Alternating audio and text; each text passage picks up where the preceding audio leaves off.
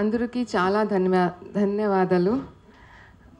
మరి నాతోటి సమ్మానింపబడ్డ వారికి నా శుభాకాంక్షలు. నేను ఈ పోస్ట్లో జాయిన్ అయిన 3 నెలలు అయింది. యాక్చువల్లీ బయట ఉంటే ఫిల్మ్స్ అంటే ఓన్లీ ఎంటర్టైన్మెంట్, కానీ లోపల ఉంటే we get to know how much hard work goes into it. It's not only entertainment, ఇది చాలా హార్డ్ వర్క్, చాలా టెక్నికల్ సబ్జెక్ట్ అండ్ చాలా artistic subject. So my big kudos to all of you for so much of good work that you are doing. చాలా సినిమాస్లో చూశాను actually. ఇప్పటి వరకు daily 2 cinemas చూస్తున్నాను. సో కొద్దిగా ఐడియా వచ్చింది తెలుగు సినిమాస్ అయితే ఎలాగా ఉంది. సో కొద్దిగా observation because so many producers are there today.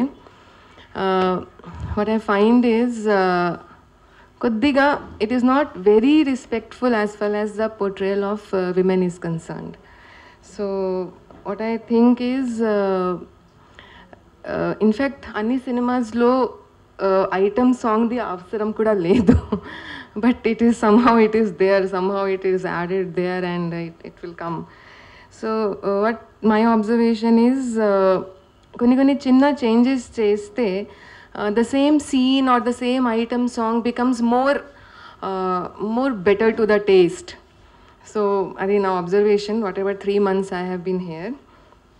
ఇంకొకటి I request producers women oriented సినిమాలు ప్రోత్సహిస్తే డెఫినెట్గా సమాజంలో జెండర్ ఈక్వాలిటీకి సహాయపడుతుంది.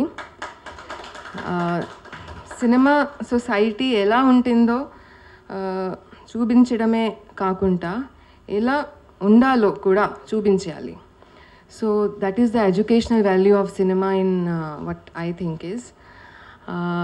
దాని తర్వాత లాస్ట్లో what I will be saying is cinema అంటే సమాజంకి చాలా ఇన్ఫ్లుయెన్స్ చేస్తుంది, మరి చాలా రూపం ఇస్తుంది.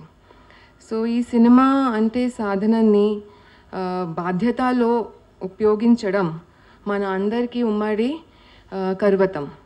సో ఈ మెసేజ్తో, ఈ రిక్వెస్ట్తో I will be again telling thanks to all of you for inviting me here and నాకు సన్మాన్ ఇవ్వాలంటే థ్యాంక్ యూ.